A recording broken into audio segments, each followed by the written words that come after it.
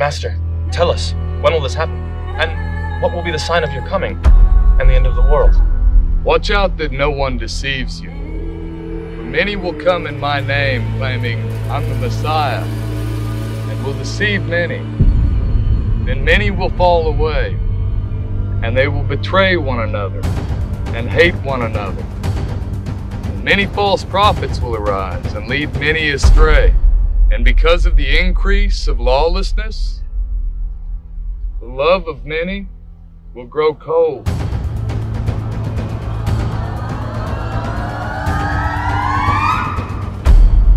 But the one who endures to the end will be saved. John. Lord.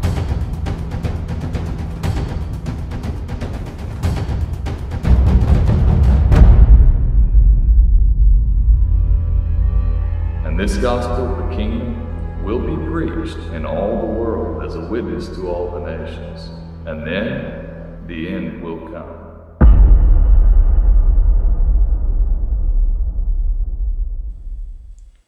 Welcome all my viewers to this series on the book of Revelation.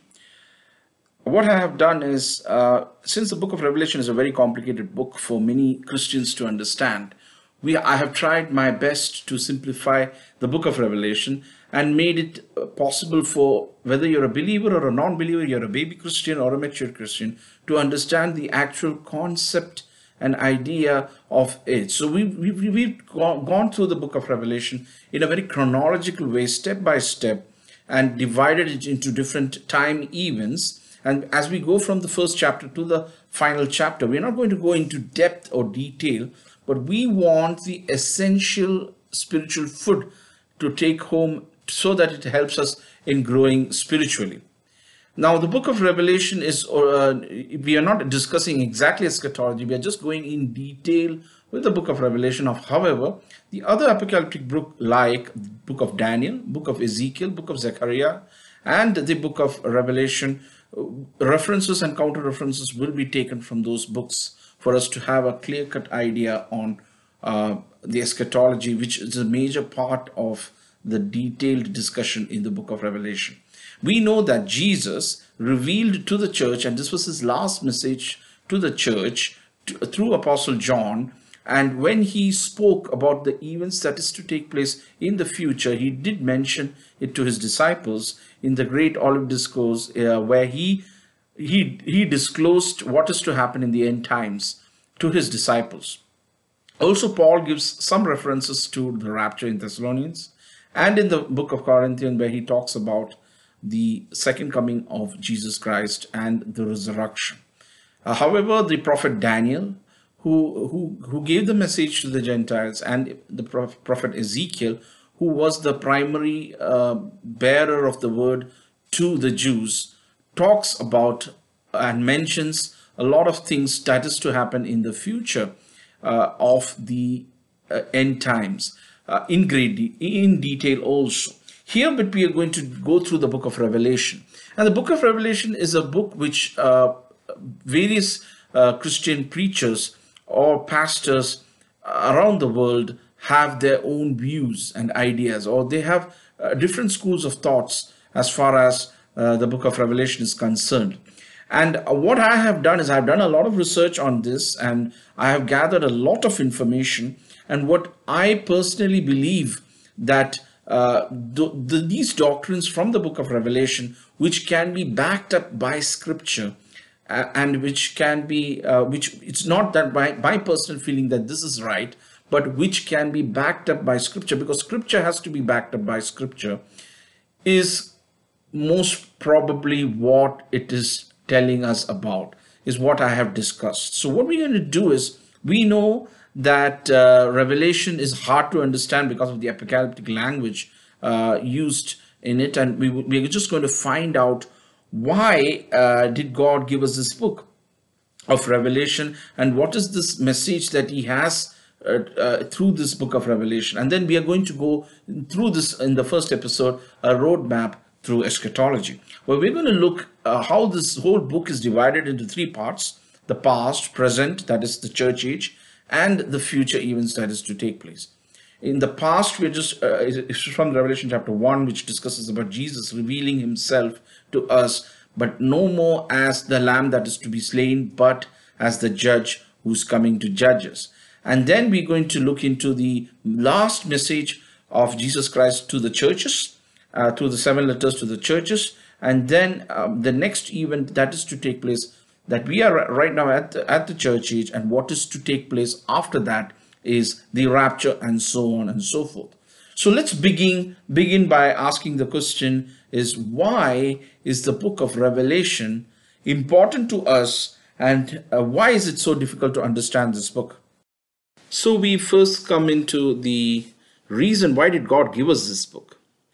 Now, when we know that all the 66 books are important for our spiritual growth. It is the word of God, it is the mind of God, and we receive revelation rhema from the word of God. But this particular book has a separate blessing to it, given in the book of Revelation chapter 1 verses 3. As you read there, blessed is he who reads the book, not just read the book, but those who hear these words of prophecy and keep these things which are written in it, for the time is near. So there is a blessing, not for you to just simply reading this book is not going to give you a blessing.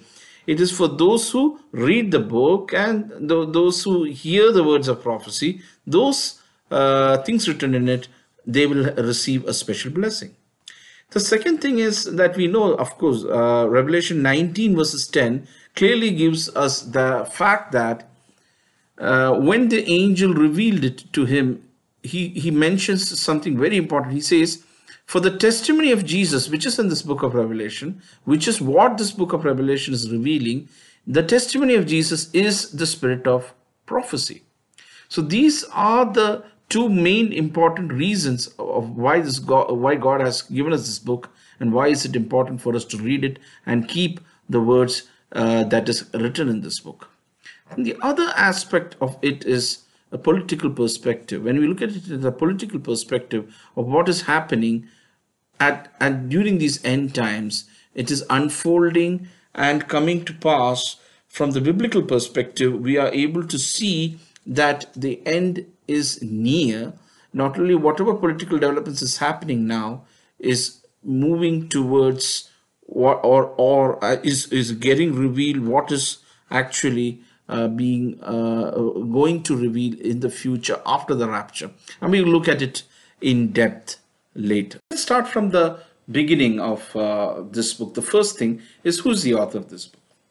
Actually, the author of this book is Jesus Christ. When I say Jesus Christ, is the one who reveals the message to an angel, who reveals it to John. And we know from the Revelation that John actually falls at the feet of the angel, and the angel says, don't worship me because I'm just an angel. So Jesus Christ reveals the message to John, and John receives the message through an angel. So that's what is happening there. And then you know that John was the pastor at the church of Ephesus, and during just prior to around 95 AD, before the Domitian Roman emperor he was sent into exile for his testimony for Jesus Christ in this island of Patmos, which is in today's modern world Turkey. And this particular island of Patmos today as we speak, there are 365 churches in the island of Patmos. And here is where John was sent into exile for his testimony for Jesus Christ. And here it is where he receives this revelation of Jesus Christ. Now here he was a pastor at the church of Ephesus, and he had connection with 6 other churches, and he receives the message. He receives the message for the 6 churches, including his, that is the 7 churches letter right there at the island of Patmos through the revelation of Jesus Christ. And what is then revealed in the following chapters of Revelation chapter 1, which is describing about Jesus, who is no more coming as the lamb that is to be slain, as I told you. There's a descriptive aspect, there's a description of Jesus as the judge. And then they talk about in Revelation chapter 2 and 3 about the letters to the 7 churches. And these are literal churches which were present during that time, and also a futuristic message to all the churches, that is the churches of the future, and including the 7 different Christian individuals who will have a perspective about Christianity. And it is kind of a warning where Jesus is warning them against, Jesus is actually warning them against, where he's condemning 5 of those churches and commending 2 of those churches. So we look into that. And then what we're going to now look into is what are the different ways that you can study the book of Revelation, and what method and approach are we going to adapt when we study the book of Revelation. What is these 4 different ways that we can interpret it? We're going to look into it now. Let's look into what is this 4 ways to interpret the book of Revelation. Now we have 4 different ways that people interpret the book of Revelation. One is the allegorical approach. The second is preteristic approach, and the historical approach, and the futuristic approach. We're going to be following the futuristic approach, and the reasons behind why we want to do it, the futuristic approach, I'll just tell you right now. Let's look into what is this allegorical approach. And it's basically a non-literal approach. See, it has come into practice many years ago.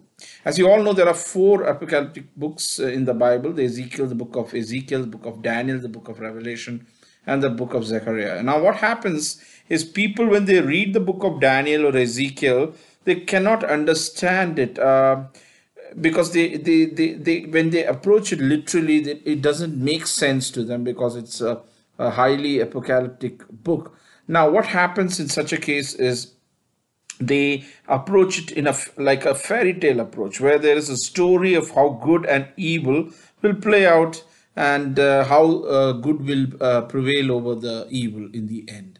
The problem with that is not the right way to interpret the scriptures, because we need to interpret the scriptures in the right manner.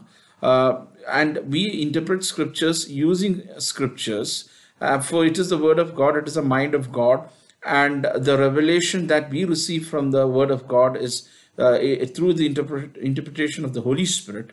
And we know that the very word of God is the mind of God, and for us to reveal what is in the mind of God is like literally reading his mind, and it has to be done in using the Spirit itself, which is the word of God. Because it says in the book of John chapter 1 verses 1, in the beginning was the word, and the word was with God, and the word is God, and Jesus is that very word. It says very clearly that the word became flesh, came to dwell among us. What is in the mind of God is revealed to us through the Holy Spirit.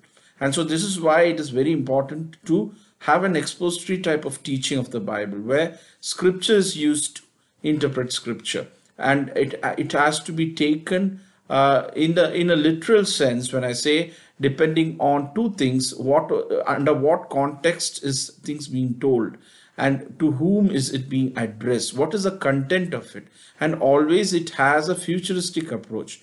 Whether the story took place in the Old Testament, will always have a revelation which eventually points towards the Son of God, Jesus Christ, who is the final person who can redeem us from our state of sin. So this is why allegorical approach is not the right way to interpret the scripture, unfortunately, because it is not using the proper expository way of exposing the gospel, or getting the revelation from the word of God.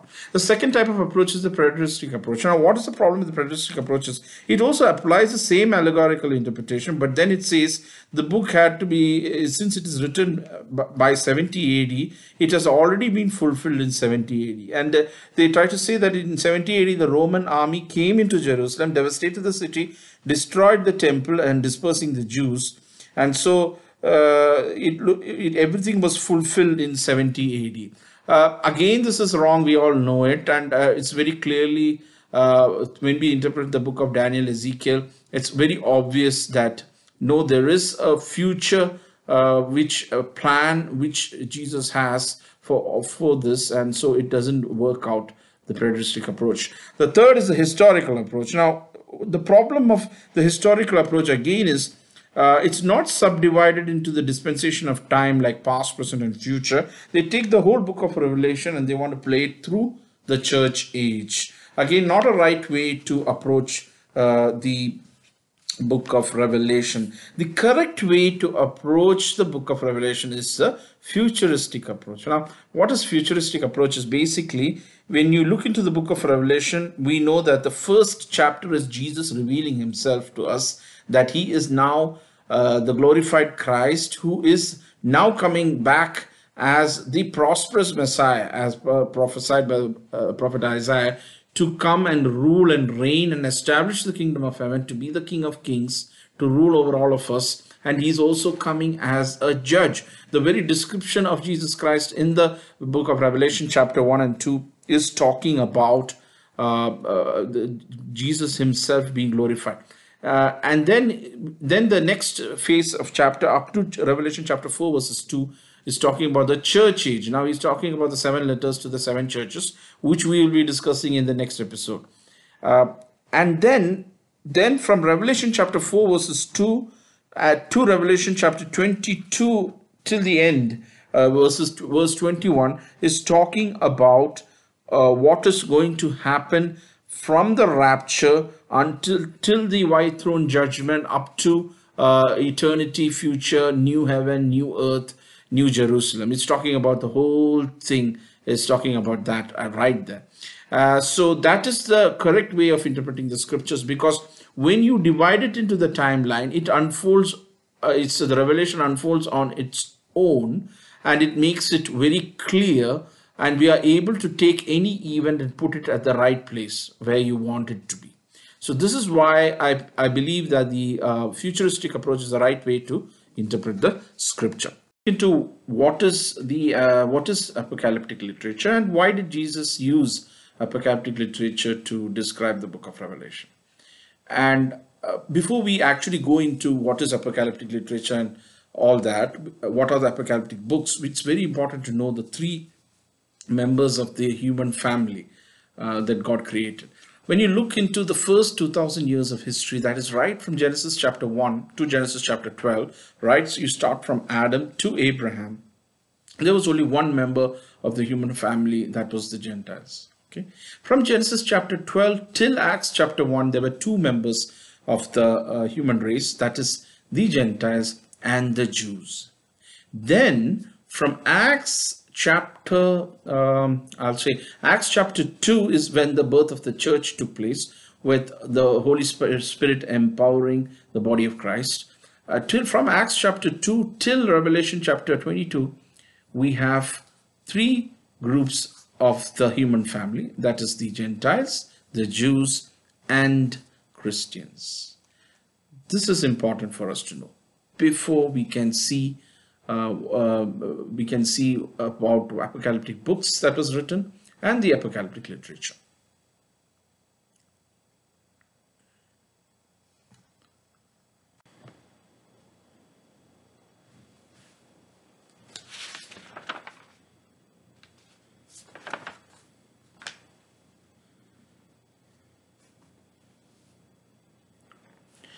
The book of Daniel, that's the one of the apocalyptic books, is the book of Daniel. The book of Daniel is a timeline for the Gentiles, and it starts from the Babylonian captivity and takes them to the eternity future.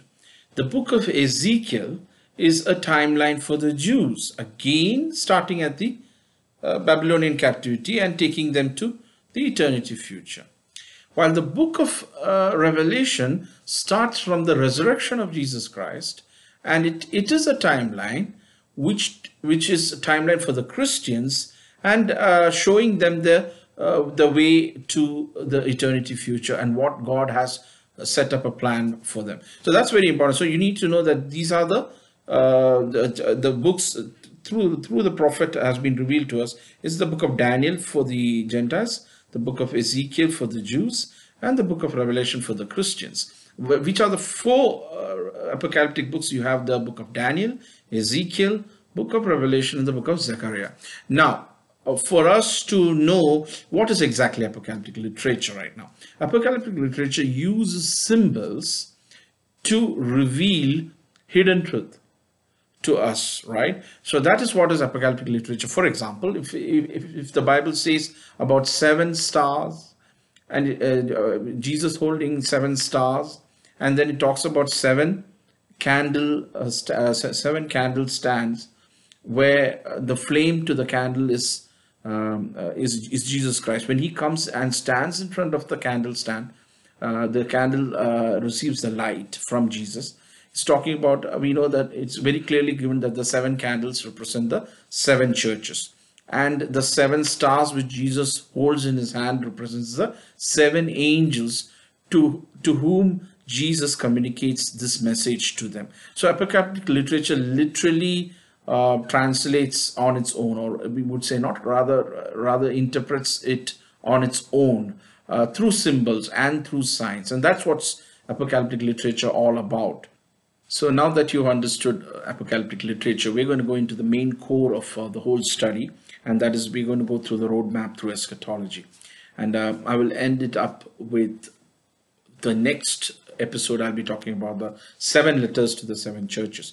Now, in this roadmap through eschatology, very important for you to know that, as I told you before, the book of Revelation is divided into three parts: the past, present, and future.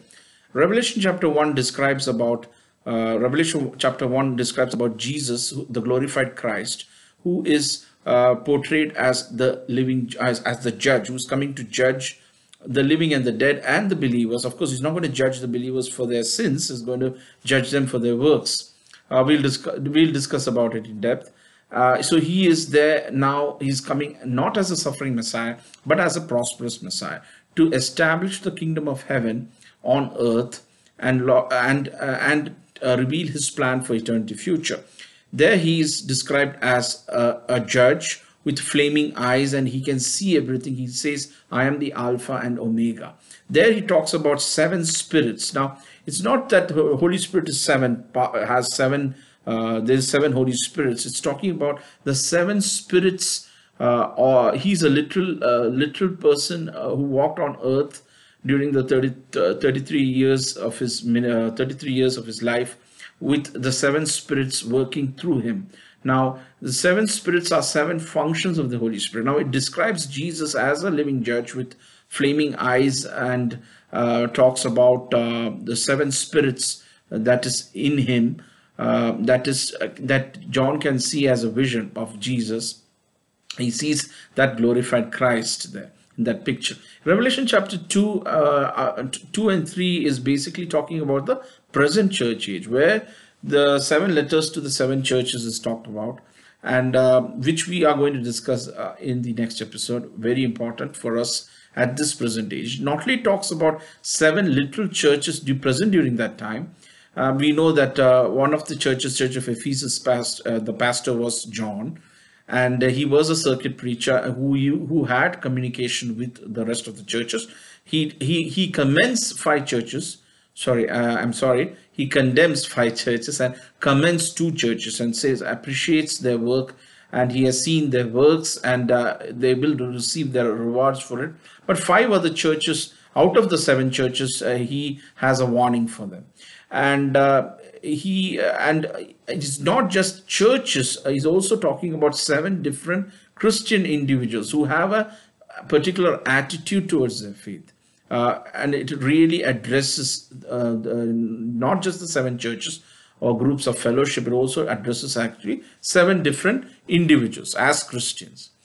And then Revelation chapter 4 verse 2, to be precise, he talks about the rapture. Now, what is rapture? Rapture is the taking away of the church, the body of Christ, the believers, before the wrath of God falls upon the people on earth. Now, that is starting right there at Revelation chapter 4. And then the tribulation period begins. And the tribulation period is for a period of 7 years. Now, this particular period, which I'm going to show you right now in the form of a chart for you to get it clear cut, it's a Revelation chapter, after the rapture, that is in Revelation chapter 4, we have the 7-year period of tribulation.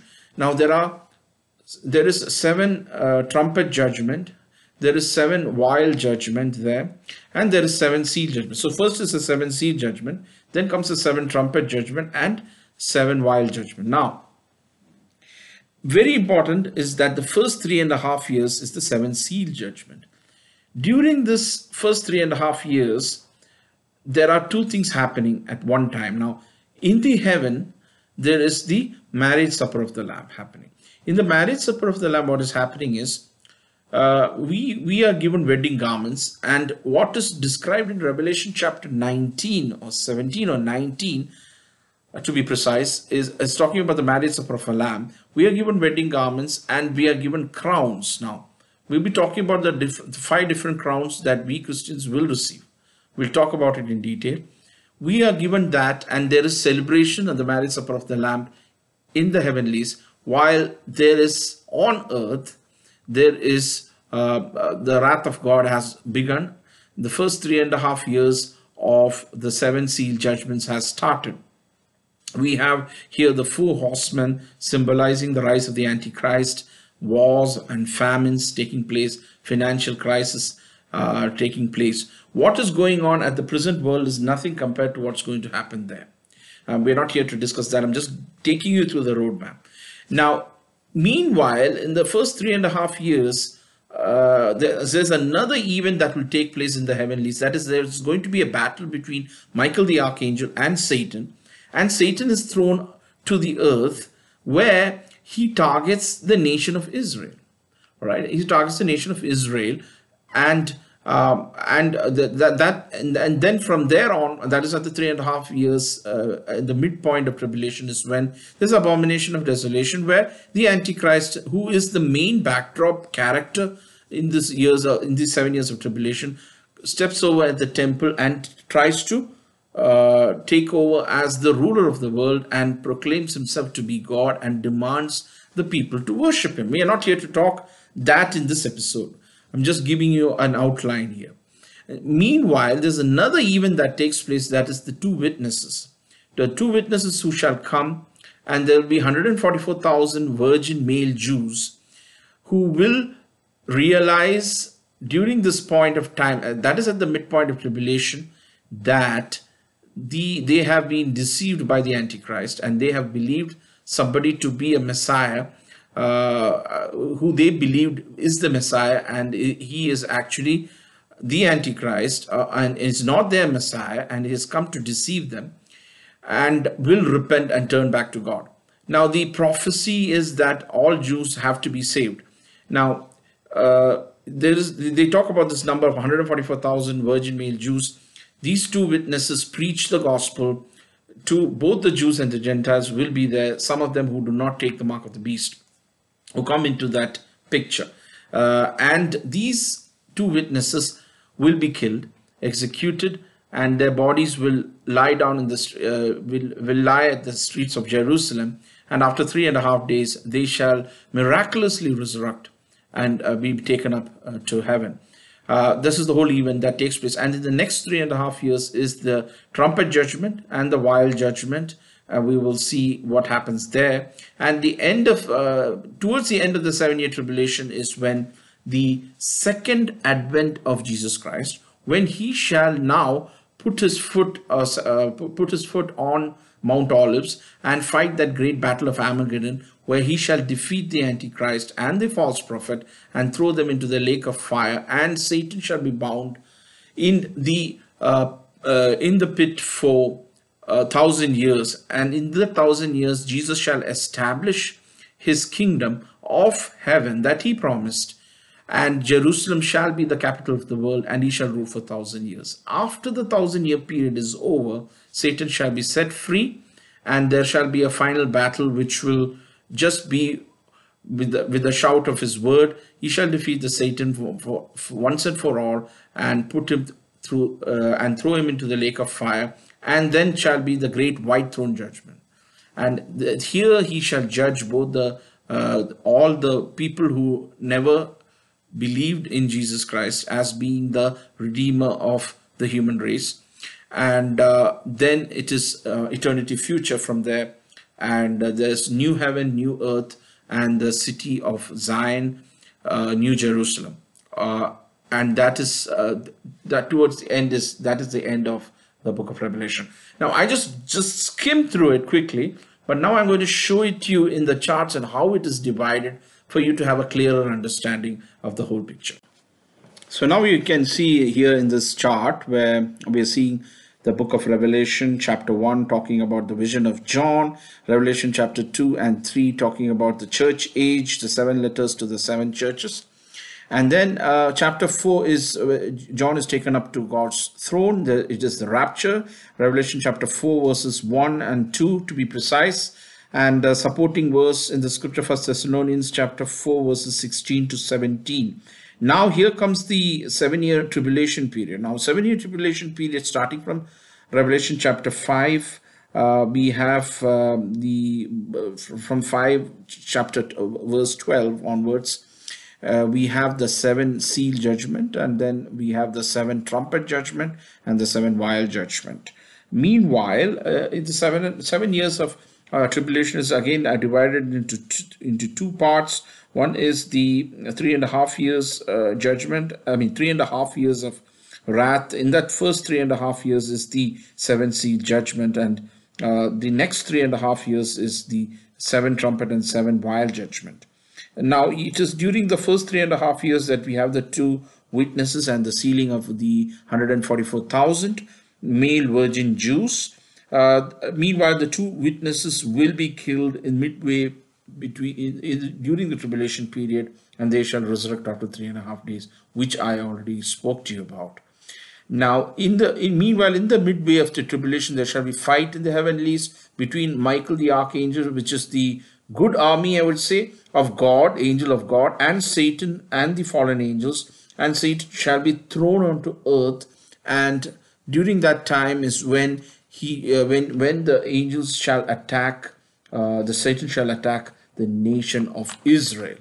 Now, during the last 3.5 years is the 7 trumpet and 7 vial judgment, where the kings will be coming from the east and joining the Antichrist to fight the battle of Armageddon. That's where it takes place, the battle of Armageddon, where the kings from the east, and there will be a drying of the river Euphrates, they shall come directly and team up and fight the battle by joining Antichrist to fight the battle of Armageddon. And Revelation chapter 19 is where the Jesus shall come back in white horse along with the saints who were taken up during the rapture, and he will step back in the Mount Olives and defeat the Antichrist and the false prophet and throw them in the lake of fire. And that is where Satan gets bound in the bottomless pit. Those who know Christ during this period of millennial period, which is the important period of millennium, they shall reign with Christ for that 1,000-year period of time. And during this millennial period, at the end of this 1,000-year period, he will be loosened for a season again, where he will again rebel. He will again gather an army against God and rebel against God, and Jesus shall defeat Satan and throw him into the lake of fire once and for all. And those who had a covenant with him will also be thrown along with Satan into the lake of fire, where the Antichrist and the false prophet is, and this is the second death. And following which is in chapter 20 to be precise, is the great white throne judgment, where the believers, those who are not believers in Christ, will be judged. And then onwards, 21 and 22 talks about new heaven, new earth, and new Jerusalem. Now, it's interesting. That is the whole Revelation. I've just taken you through the roadmap through eschatology. Now we're going to look into some more things before we end this episode. As we'll be talking about what are Christians going to experience at the rapture of the church, what will happen in the heavenlies, and what will happen on earth during this time, followed by the rewards that the believers will receive. And then I want to finish it off with talking about, just introducing you to what is the satanic trinity, to be precise, of the Antichrist, false prophet, and the dragon himself. Before that, I just want to end this episode right here, talking about a roadmap through eschatology, and I would like to introduce you to these concepts in the next episode, where we'll also discuss about definitely the 7 letters to the 7 churches. And before we discuss that, we just talk about the rewards that the believers receive in heaven, the crown, the 5 crowns that they will receive, and introduce you to the Satanic Trinity, and we will definitely talk about and introduce you and talk in detail about the 7 letters to the 7 churches. Thank you for watching this episode, and don't miss the second episode where we talk in detail about the 7 letters to the 7 churches and I introduce you to the Satanic Trinity and the rewards that the believers receive in heaven after the Bema assessment of their works. Thank you. Thank you to all the viewers, and I take this opportunity to say that those who have not yet accepted Jesus as the Lord of your life, this is an opportunity for you to know him and to accept him into your life. As we study more of the book of Revelation, the things that is to happen, if we are not caught up in the rapture, things are going to get very difficult for us to accept, and the wrath of God shall fall upon the earth, and it's going to be really difficult for us. And before it is too late, let us prepare for his coming, for his rapture, and watch out and be careful. As days progress, things will get difficult for you to stand strong in your faith. And if you have not accepted Jesus Christ, this is an opportunity for you to do so. Thank you, and see you in the next episode.